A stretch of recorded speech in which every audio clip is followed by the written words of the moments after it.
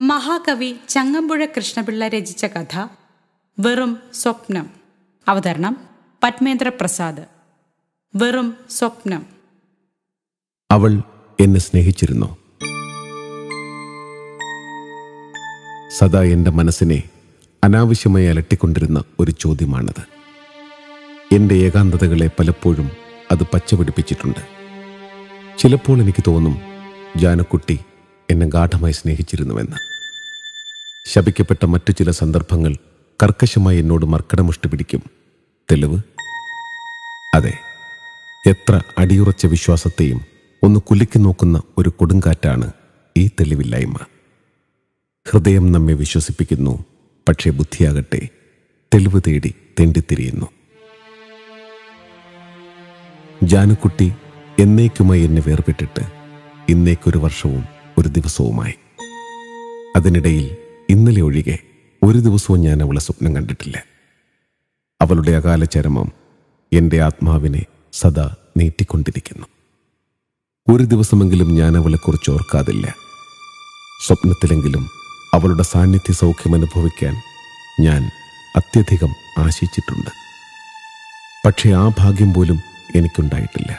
എന്നാൽ ഇന്നലെ മാത്രം, അയ്യോ, അതെന്നെ ഭ്രാന്ത് പിടിപ്പിക്കുന്നു.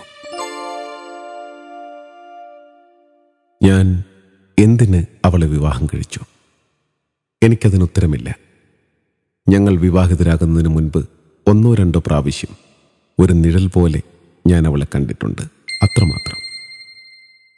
പരസ്പരം ഒരു വാക്കൊന്നും മിണ്ടുക പോലും ഞങ്ങൾ ചെയ്തിട്ടില്ല. അവളുടെ സൗന്ദര്യം എന്നെ ആകർഷിച്ചു. അവൾ ദരിദ്രയായിരുന്നു. അതിനെന്ത്, ഞാനും വലിയ ധനവാനൊന്നുമല്ലല്ലോ. അവൾ മറ്റാരെയെങ്കിലും സ്നേഹിച്ചിരുന്നോ? ഇല്ലെങ്കിൽ അവൾ മറ്റാർക്കെങ്കിലും ഹൃദയാർപ്പണം ചെയ്തിരുന്നുവെങ്കിൽ വിവാഹത്തിന് അനുകൂലിക്കുകയില്ലായിരുന്നു.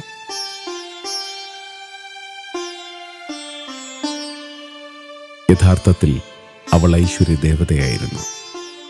എൻ്റെ ജീവിതത്തിൽ അവളുടെ പാദമുദ്ര പതിഞ്ഞ നിമിഷം മുതൽ ഭാഗ്യലക്ഷ്മി എന്നെ അനുഗ്രഹിക്കാൻ തുടങ്ങി.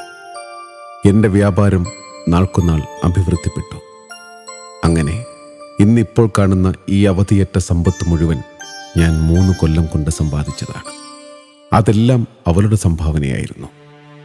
അവൾ പോയി. ഈ സമ്പത്തൊന്നും എനിക്കിനി ആവശ്യമില്ല. എൻ്റെ കുഴഞ്ഞ ചിന്തകളെപ്പോലെ അവിചാരിതമായി ആവിർഭവിച്ച ഈ സമ്പത്തും ഇന്നെന്നെ അലട്ടുന്ന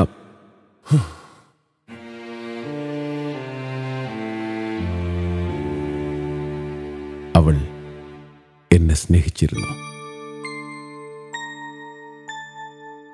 ഹ്രസ്വമായ ഞങ്ങളുടെ ദാമ്പത്യ ജീവിതം സന്ധ്യാരാഗം പോലെ ശാന്തമായിരുന്നു, ശാലീനമായിരുന്നു. നിസ്സാരമായ ഒരു കലഹം, ക്ഷണികമായ ഒരു അസ്വാസ്ഥ്യം പോലും അതിൽ ഒരു പുള്ളിക്കുത്ത് വീഴ്ത്തിയിട്ടില്ല. അലക്കിയെടുത്ത വെൺപട്ട് പോലെ പരമനിർമ്മലമായ ഒരു ദാമ്പത്യ ജീവിതം. മഞ്ഞണിഞ്ഞ പനിനീർപ്പൂക്കളുടെ നേരിയ പരിമളം പുരണ്ട ഒരന്തരീക്ഷത്തിൽ 2 ഹൃദയങ്ങൾ ഏകാന്തതയോടെ പ്രേമസാന്ദ്രമായി സ്പന്ദിച്ചുകൊണ്ടിരുന്നു.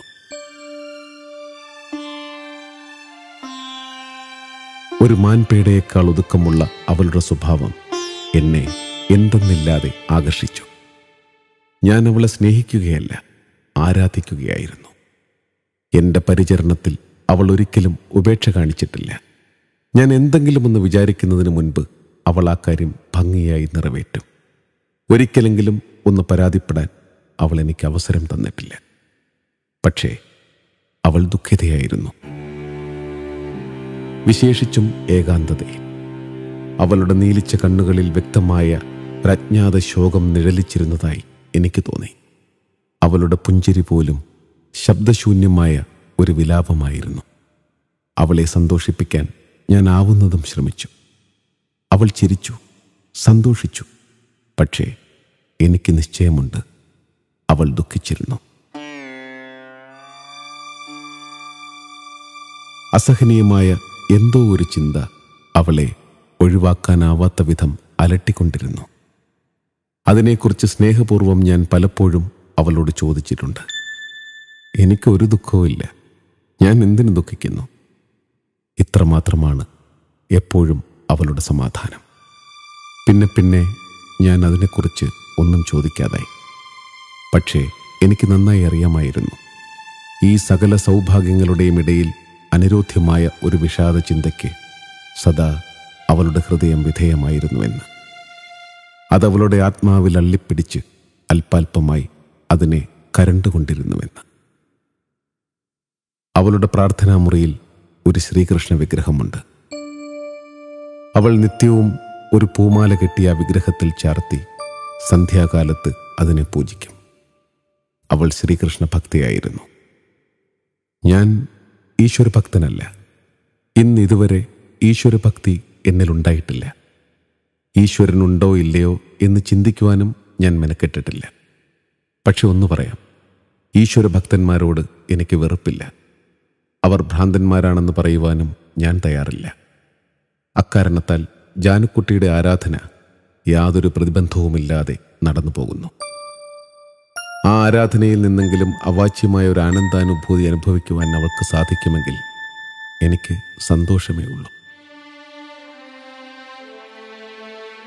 അങ്ങനെ 2 സംവത്സരം കഴിഞ്ഞുപോയി. എന്നിൽ നിന്നും ഒരു സന്താനമുണ്ടാകുവാൻ അവൾ ആഗ്രഹിച്ചിരുന്നോ ആവോ? ഏതായാലും ഒരു പിതാവാകുവാനുള്ള ഭാഗ്യം എനിക്കുണ്ടായില്ല. അവൾ രോഗശയ്യയിൽ വീണു. വിദഗ്ധരായ ഡോക്ടർമാർ പലരും അവളെ ചികിത്സിച്ചു. യാതൊരു ലോഭവുമില്ലാതെ അവളുടെ ചികിത്സയ്ക്കായി ഞാൻ പണം ചെലവഴിച്ചു. പക്ഷേ ഓരോ ദിവസം കഴിയും തോറും അവൾ അധികമധികം വിളർത്ത് മെലിഞ്ഞു വന്നു. അതെൻ്റെ ഹൃദയം വേദനിപ്പിച്ചു. വ്യാപാര വിഷയത്തിൽ ഞാൻ ശ്രദ്ധ പതിപ്പിക്കാതായി. അധിക സമയവും അവളെ പരിചരിച്ചുകൊണ്ട് രോഗശയ്യയിൽ അവളുടെ സമീപത്തിരിക്കുവാൻ ഞാൻ ഇഷ്ടപ്പെട്ടു. ഗ്രീഷ്മകാലത്തിലെ ഒരു സായാഹ്നമായിരുന്നു അത്. അവളുടെ രോഗം അല്പാൽപം അകന്നു തുടങ്ങുന്ന ലക്ഷണമുണ്ടെന്നുള്ള ഡോക്ടറുടെ അഭിപ്രായത്തിൽ സന്തുഷ്ടചിത്തനായി തീർന്ന ഞാൻ അവളെ പരിചരിച്ചുകൊണ്ട് സമീപത്തിരിക്കുകയാണ്. തുറന്നിട്ട കിളിവാതിലിലെ മിനുമിനുത്ത യവനികയെ മെല്ലെ മെല്ലെ കിക്കിളി കൂട്ടിക്കൊണ്ടകത്തു കിടന്ന ഇളം തെന്നൽ അവളുടെ അനസ്യൂതമായി വിയർത്തുകൊണ്ടിരുന്ന നെറ്റിത്തടത്തിൽ ഉതിർന്നു കിടന്ന അളകങ്ങളെ ഇടയ്ക്കിടെ ചലിപ്പിച്ചുകൊണ്ടിരുന്നു. ശുഷ്ക കരാങ്കുലികളാൽ എൻ്റെ കൈത്തലം മെല്ലെ തടവിക്കൊണ്ട് വിഷാദഭരിതമായ ഒരു പുഞ്ചിരിയോടുകൂടി കേവലം അപ്രതീക്ഷിതമായ ഒരു ചോദ്യം അവൾ എന്നോട് ചോദിക്കുകയുണ്ടായി. ഞാൻ മരിച്ചാൽ നിങ്ങൾ വീണ്ടും വിവാഹം കഴിക്കുകയില്ലേ? ഞാൻ സ്തംഭിച്ചുപോയി. എന്തൊരു ചോദ്യം! അവൾ മരിക്കുമെന്ന ചിന്ത പോലും എൻ്റെ മനസ്സിൽ നിഴൽ വീശിയിരുന്നില്ല. എന്നിട്ട് വേണ്ടേ രണ്ടാമതൊരു വിവാഹത്തെക്കുറിച്ച് ചിന്തിക്കാൻ? പക്ഷേ ഒന്ന് തീർച്ചയാണ്, ഞാൻ ഈ ലോകത്തിൽ മറ്റൊരുവളുടെ ഭർത്താവാകുകയില്ല. എൻ്റെ മൗനം അവളുടെ മനസ്സിനെ പീഡിപ്പിച്ചിരിക്കണം. അവൾ ഒന്നുകൂടി ദയനീയമായ സ്വരത്തിൽ ആ ചോദ്യം തന്നെ ആവർത്തിച്ചു. പറയൂ, ഞാൻ മരിച്ചാൽ നിങ്ങൾ വീണ്ടും വിവാഹം കഴിക്കില്ലേ? എന്തൊരു ചോദ്യമാണ് ജാനു! നീ ഇങ്ങനെ സംശയിക്കാൻ കാരണമെന്ത്? നീ മരിക്കുകയില്ല. ആ ചിന്ത പോലും എനിക്ക് അസഹ്യമാണ്. ഞാൻ ഒരിക്കലും വേറൊരാളെ വിവാഹം കഴിക്കില്ല. അയാളുടെ മുഖം മ്ലാനമായി. പണിപ്പെട്ട് അവൾ കിടന്ന കിടപ്പിൽ ഒന്ന് ചരിഞ്ഞു. ആ കൺമുനകളിൽ 2 തുള്ളി കണ്ണീർ പൊടിഞ്ഞു വരുന്നത് എൻ്റെ ദൃഷ്ടിയിൽപ്പെട്ടു. എന്നെ ആശ്ലേഷിക്കുവാനായി അവൾ വലതു കൈ മെല്ലെ ഉയർത്തി. പൊടുന്നനെ അവളുടെ വിരലുകളിൽ നിന്ന് ഒരു സ്വർണ്ണമോതിരം കിണിം എന്ന ശബ്ദത്തോടെ താഴെ തറയിൽ വീണു.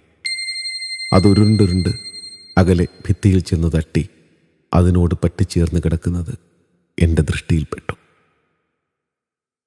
ഞാൻ എഴുന്നേറ്റ് അത് ചെന്നെടുത്തു. കമനീയമായ ഒരു സ്വർണ്ണമോതിരം. അതിന്മേൽ കെ എന്ന അക്ഷരം കലാകൗശലത്തോടെ കൊത്തിയിട്ടുണ്ട്. ഇന്നോളം അവൾ ധരിച്ചിരുന്ന ആ മോതിരം ഞാനത്ര ശ്രദ്ധിച്ചിട്ടില്ല. യാദൃശ്ചികമായി എൻ്റെ ഹൃദയത്തിൽ കൂടി ഒരു മിന്നൽ പാഞ്ഞു. ഞാൻ ആ മോതിരം അവളുടെ വലതു കൈയിൽ ചെറുവിരലിൽ വീണ്ടും അണിയിച്ചു. അടുത്ത വിരലിൽ എൻ്റെ നാമമുദ്രാങ്കിതമായ കനകാങ്കുലീയം മിന്നിത്തിളങ്ങുന്നു. പാവം, അവളുടെ കൈവിരലുകൾ എത്ര ശോഷിച്ചുപോയി. എൻ്റെ ഹൃദയത്തിൽ അനിയന്ത്രിതമായ ഒരാശങ്ക, ഒരസ്വസ്ഥത അന്നാദ്യമായി തോന്നി. പക്ഷേ ഞാനത് പുറത്ത് പ്രകാശിപ്പിച്ചില്ല. അവൾ രോഗിണിയല്ലേ. ചപലമായ എൻ്റെ ആശങ്ക അവൾക്ക് മനക്ഷോഭമുണ്ടാക്കും. അത് പാടില്ല. അങ്ങനെയല്ല. അവൾ തളർന്ന സ്വരത്തിൽ പറഞ്ഞു, ഞാൻ മരിക്കും. നിങ്ങൾ വീണ്ടും വിവാഹം കഴിക്കണം. വെളിയിൽ മുറ്റത്ത് ഡോക്ടറുടെ കാറിൻ്റെ ശബ്ദം കേട്ടു. ഞാൻ എഴുന്നേറ്റു. 1 മിനിറ്റിനുള്ളിൽ അദ്ദേഹം മുറിയിലെത്തി. പതിവ് പോലെ അവളെ പരിശോധിച്ചു. അദ്ദേഹത്തിൻ്റെ മുഖത്ത് സ്ഫുരിച്ച ആശയുടെ കിരണങ്ങൾ എൻ്റെ ഹൃദയത്തിൽ അമൃതധാര പകർന്നു. അന്നു രാത്രി അവൾ സുഖമായി ഉറങ്ങി. പിന്നീട് അവൾ ഉണർന്നിട്ടില്ല. പിറ്റേന്നാൾ രാവിലെ ഞാൻ മുറിയിൽ കടന്നപ്പോൾ മരവിച്ച അവളുടെ ജഡമാണ് ആ മെത്തയിൽ കിടന്നിരുന്നത്. അതെ, ഇന്നേക്ക് 1 വർഷവും 1 ദിവസവുമായിരിക്കുന്നു ആ സംഭവം നടന്നിട്ട്. ഈ കാലമത്രയും ഞാൻ അനുഭവിച്ച ഹൃദയവ്യഥ എനിക്ക് മാത്രമേ അറിയൂ. 1 നിമിഷത്തേക്കെങ്കിലും അവളെക്കുറിച്ചുള്ള ചിന്ത എൻ്റെ ഹൃദയത്തെ വിട്ടകന്നിരുന്നെങ്കിൽ. പാവം ജാനു. അവൾ ഒരു ധർമ്മപത്നിയായിരുന്നു. അവൾ എന്നെ സ്നേഹിച്ചിരുന്നു.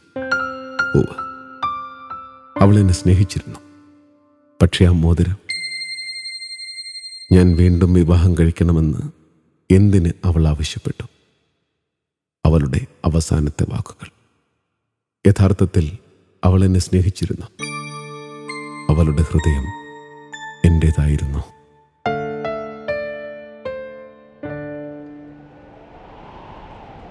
ഇന്നലെ ഞാൻ അവളെ കണ്ടു. ഇപ്പോഴും എനിക്ക് വിശ്വസിക്കാൻ സാധിക്കുന്നില്ല അതൊരു സ്വപ്നമായിരുന്നെന്ന്. ഞാൻ ഉറങ്ങുകയായിരുന്നു. പരിചിതമായ ഒരു മൃദുല കരസ്പർശം എന്നെ തട്ടിയുണർത്തി. ജാനു എൻ്റെ മുൻപിൽ നിൽക്കുന്നു. അവളുടെ ആ വിടർന്ന നീലക്കണ്ണുകൾ, അവയിലിപ്പോൾ ആ പണ്ടത്തെ ശോകഛായയില്ല. അവ മന്ദഹസിക്കുന്നു. മിനുമിനുത്ത വെള്ളപ്പെട്ടാണ് അവൾ ധരിച്ചിരിക്കുന്നത്. എൻ്റെ ഹൃദയം ശക്തമായി ഇടിച്ചു തുടങ്ങി. ആ ചോദ്യം ആവേശപൂർവം ഞാൻ അവളോട് ചോദിച്ചു, ജാനു, നീ എന്നെ സ്നേഹിച്ചിരുന്നോ? അവൾ ഒന്നും മിണ്ടിയില്ല. കാറ്റുതട്ടിക്കിലുങ്ങുന്ന വെള്ളിമണികളുടെ സ്വരവീചികൾ പോലെ ഒന്ന് കുണുങ്ങിച്ചിരിച്ചുകൊണ്ട് അവൾ വലതു കൈ പൊക്കി എന്തോ ഒരാംഗ്യം കാണിച്ചു. അതിൻ്റെ അർത്ഥം എനിക്ക് മനസ്സിലായില്ല.